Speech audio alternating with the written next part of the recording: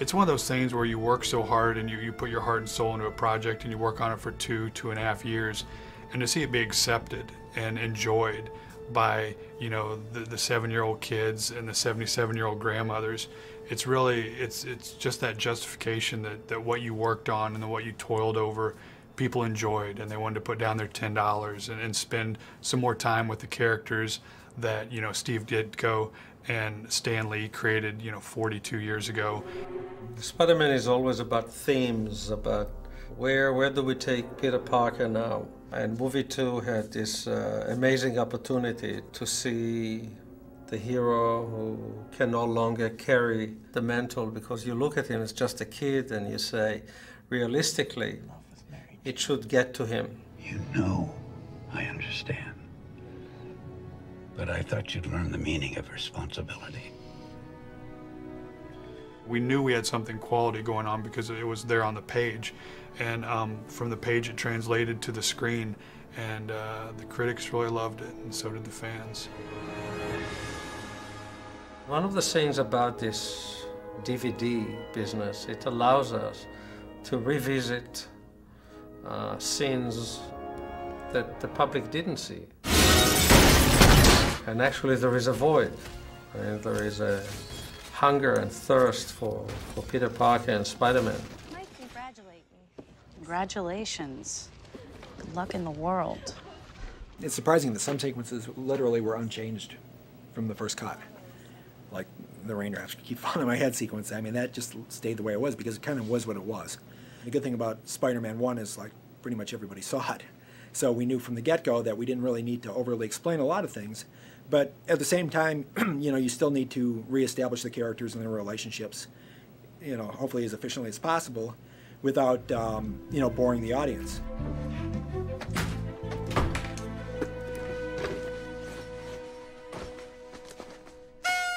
A perfect example of that was in the birthday party sequence. That was always a tough sequence to figure out because, you know, you're sort of reintroducing a lot of the characters from the first movie. And it, you know, it can become a soap opera because there's so much stuff going on, and you really don't want to overstate everything because you don't want it to seem overly dramatic and overly protracted because the audience is going to want to sit through it. But at the same time, you want just enough to really sort of establish the conflicts and characters and then sort of move on to the next thing. Be honest with me. If you knew who he was, would you tell me? We thought it would be better to sort of leave it at a dramatic high when the conflict got introduced, and leaving it at a more of a tense moment as opposed to letting the scene play out. I'm sorry. I don't mean to rag on you on your birthday. You're my buddy, you know that. Your family, Pete. My father loved you. You were like a son to him. It was also at the beginning of the movie where you sort of want the pace to be a little quicker and move on to the next thing and introduce the villain and all this other stuff. So it was just, scenes like that are always a struggle to try to basically figure out dramatically where it needs to start and end.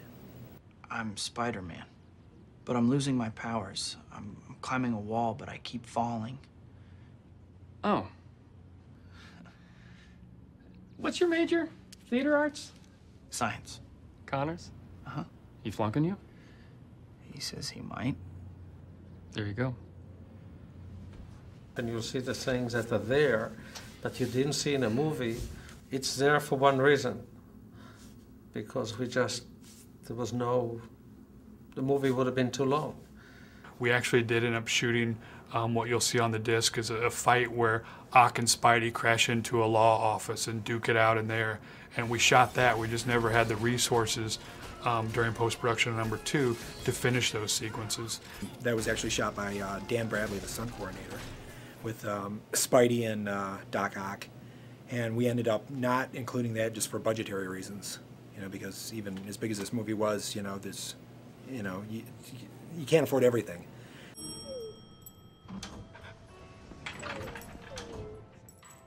How Sparks was hired in the first place, beyond the fact that he's a really good actor, is just his ability to riff and to be spontaneous. How you doing? And for a long time when we were filming those scenes, Sam just let Hal and Tobey go at it back and forth. Cool Spidey outfit. Thanks. Can I riff for you? Can I come up with a couple ideas for you? Just what my company would do? Let's see, what I got? How about a children's book? You could have like Charlotte's Web, but without the pig. You could do a men's cologne called Thwip. We probably had 25 takes. Actually, we went in the movie with the first version. Looks uncomfortable. It gets kind of itchy. It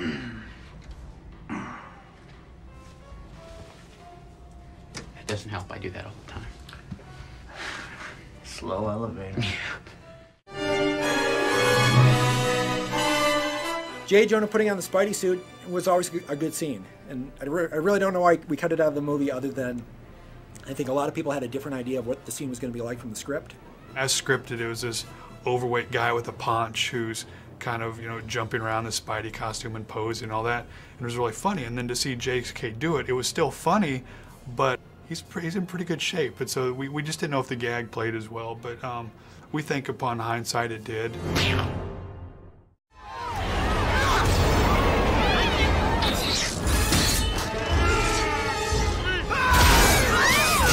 We had to bring, obviously, Bob Murawski back, our editor and our visual effects editor, Jody Fidel, because Jody was really key in clawing through all that footage. So we had segments and bits of Alfred doing certain things. And we also took some stuff that we shot in Chicago, of especially the reaction of the people as Spidey and Ock are fighting on the side of the train, and they're going through a train stop and the people going back. And it was really a lot of Bob and Jody going through with Sam and finding those moments to beef up that segment. And we had to crew up a little bit at SPI to get some animators back and some of their CG artists. Here's where we track all our finals and shots in progress. Each shot has a little thumbnail of representing what the shot is, and as it moves from started to being in film out to final, we move them all around this board and manage them all by shot name. Here you can see they're all finaled, so we're happy that they're all done. Each one of these shots represents a lot of work by a lot of different artists, so we're going to go walk over and look at some of the artists who worked on these shots. Hey, John. Hey, Scott. Brought a bunch of people with me to take a look at some of these shots. So why don't you go ahead and show me the shot and talk about what you did here. Okay. So we've got, blue screen Doc that was actually taken from a completely different shot. It was flopped and then repositioned to fit here with a CG tentacle. The remainder of the background and all the other elements are all CG. Yeah, I love some of these poses and images we get at the end here. There's certain times where Spider-Man's poses really are that classic Spider-Man pose. Really dynamic. Yeah. For the feature, they made a decision not to shoot anamorphic, which we talked them into because it gives us a lot of problems in post. So they ended up shooting the entire movie Super 35, and through a digital process went to anamorphic on release. And the cool thing actually is that while we're working on it, we actually put the mask on like John just had it and compose for 235, but we deliver as much as we can outside. So when you get the DVD, you're actually seeing more image. So this is one of our most difficult shots because, we really didn't have much to go on creating it from kind of scratch. The background we did find at Chicago Plate, but all the action here had to be animated and clothed and created from ground up. I think what you did with the tentacles, getting all those kicks on the tentacles helped. And just getting the right flashes of his face is really what you effectively did. As far as him laying down at the beginning, that actually helped a lot because then we could darken his face. That's good. And keep him all in shadow. And then the end of the shot actually was not as much of a problem either. It's just that transition, I think. The transition, the fast whip up, Right. That's where you literally had to go frame by frame, I think, right? That was the trickiest part of the shot. Is it true that you even patched in a real, photo of Doc Ock's face? There's one frame of a real Doc face mixed in with the CG Doc. But just to keep it real, The trick is to find that frame. Yeah. even more than in Spider-Man 2, a lot of the difficult close shots, we had to do these high impact hits. So what sort of special things did you have to do to make this work here? For this, I had to worry about the beginning part, which is this part right here, and then I had the impact and the after impact. The arms were actually coming off, so I had to do some constraints. The arms were just flying off? Yeah, or collapsing. Couldn't have that in a DVD? Yeah, right.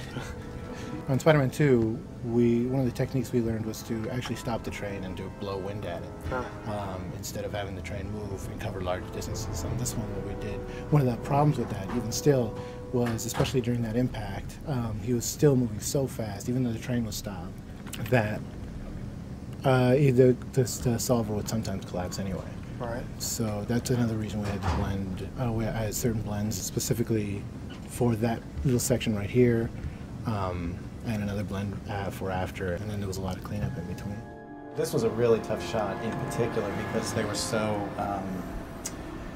Spidey and Ock were fighting in such a human way and doing relatively human things with some fantastic elements thrown into it. But it's a really tricky balance to get the animated characters to feel and look and act like humans, but to add that superhero element to it. And every shot, we're constantly trying to find that balance. We videotaped myself and the animator, Chris Williams, going through some of the moves so that we could get a better feel for how the action should look and what feels natural to do.